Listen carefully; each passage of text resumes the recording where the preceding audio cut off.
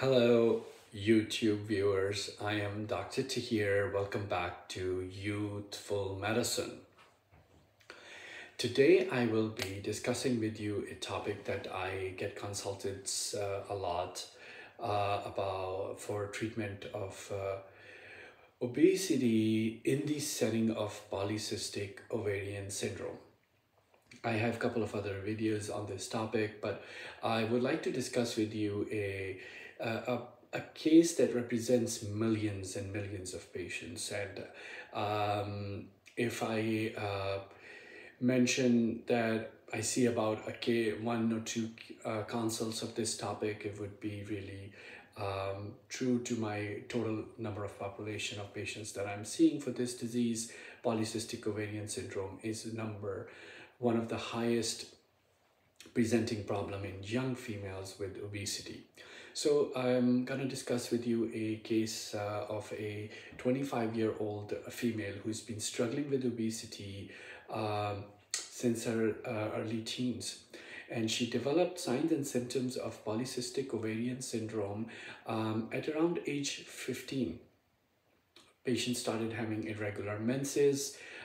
She developed some hirsutism and also irregular menses with some weight gain that led doctors to kind of evaluate the cause, and the levels of her blood test clearly confirmed that she has polycystic ovarian syndrome. I'm not going to go into the details of how the diagnosis is made, but basically irregular menses, high DHEA level, which is a hormone, levels of your testosterone, and hirsutism or excessive hair growth, abnormal for your age and sex and ethnicity, is what we call symptoms of polycystic ovarian syndrome.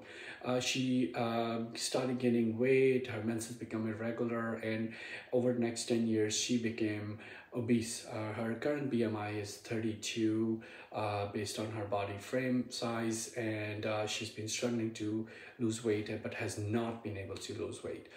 She has gone through different treatments, including IUD, hormonal IUD, which caused complete cessation of her menses. She has been switched around from one oral contraceptive to the other. She has even tried metformin and spironolactone for balancing of hormones and not been very successful. So she came to me with real frustration that she's not been able to lose weight at her young age. She feels tired, fatigued, and the weight has caused her to have a lot of mental distress now. So we're going to try to discuss this, that how in this 25-year-old female, treating obesity first and reversing the metabolic problems seen with obesity and PCOS combo can help improve life significantly. So in managing patients with obesity and polycystic ovarian syndrome, the focus should be on addressing both on the obesity and the metabolic syndrome that comes with it, and which includes insulin resistance. So the suggested course for these patients that I start is number one, lifestyle modification, making sure that encouraging a balanced diet rich in whole foods with a focus on low glycemic index foods, including reducing high glycemic or high carb foods, which are reason for high blood glucose levels. Talking to patients about details about the high glycemic food is something I do. I also sometimes refer them to a nutritionist and ask them to take a personalized food journal to make sure that they can tell me what they've been eating. Number two is physical activity. My patient, I talk to her, she tries to remain active, but with her work and family responsibilities, it's been harder for her to go to gym. So I try to aim at at least 30 minutes, 5 times a day physical activity, moderate intensity activity, which can help reduce the insulin resistance and increase the sensitivity of insulin. It's important, and it will help with metabolic resistance that she's seeing. In pharmacologic options, I will discuss with you, but in this case, as she has already failed metformin, I am going to discuss and add GLP medications. We discussed about Wegovy and Zepbound, and we're gonna decide based on further testing what is the right drug for you. So let me go into what is the polycystic ovarian syndrome.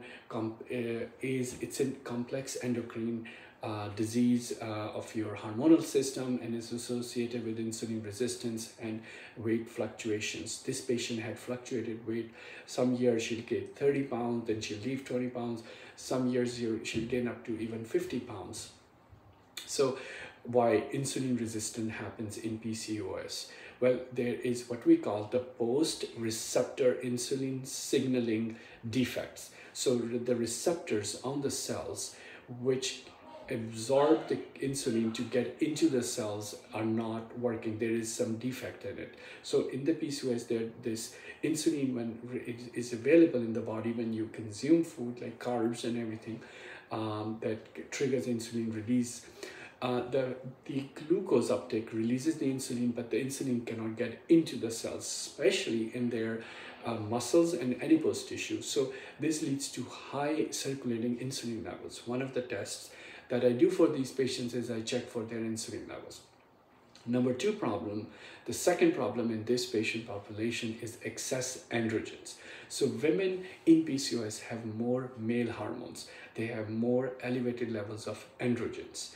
Androgens like testosterone is one of the examples of it, dihydrotestosterone hormones, which can interfere with the normal action of insulin in this patient and further contributing to their insulin resistance. Number three problem is the third issue is adipose tissue dysfunction. The fat cells in the PCOS cells may release an abnormal pattern of adipokines. Adipokines are the chemicals, the hormones produced by the fat tissue, and they can aggravate the insulin resistance too. This includes the increased levels of the inflammatory cytokines that decreases the level of adiponectin, which normally enhances insulin sensitivity. So we have a lot of things going on. That's why in a lot of my PCOS patients, I see that they have issues with their inflammation marker. Their C-reactive protein is also high. And the genetic factors, there's an evidence that suggests that there's a predisposition or genetic predisposition to insulin resistance in PCOS patients, although we are still working on further details about how the genetic situation works. So because of this insulin resistance and high insulin levels in the blood, a patient actually gains more weight because the high insulin levels promote fat storage. Insulin is an anabolic hormone. It encourages the storage of glucose as a fat. So the glucose in the body, that is there, high levels of insulin in the blood lead to increased fat, especially around your belly, in the waist area.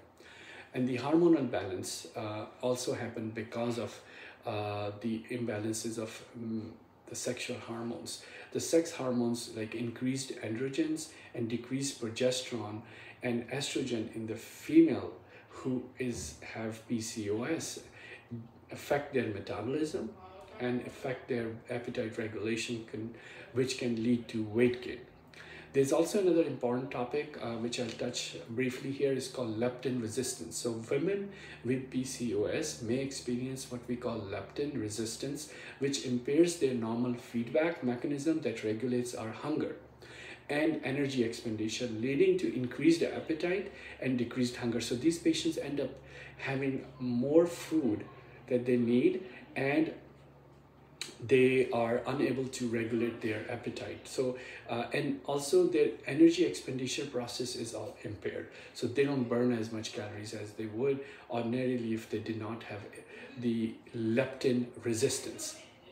So the patients also have lower basal metabolic rate. So basal metabolic rate is like you burn calories even if you're not moving. So are you a Hummer or are you a Prius? If you are a Hummer, even if you're not moving and you just have your engine just turned on, idling, and it will burn more fuel. Your body is not burning fuel. If you have PCOS, you have lower basal metabolic rate. So these are few topics that I think reasons that I wanted to bring up to your attention regarding PCOS and weight gain. I'll keep you guys updated about how I treat these patients, but on my follow-up visit, I'm gonna have a discussion about the GLP medications, and we'll choose either Wegovy or Zepbound for this patient. If you found this channel useful, please like it, subscribe it, share it with someone, and I will continue to produce useful information for you regarding autoimmunity, inflammation, and obesity. Until next time, take care.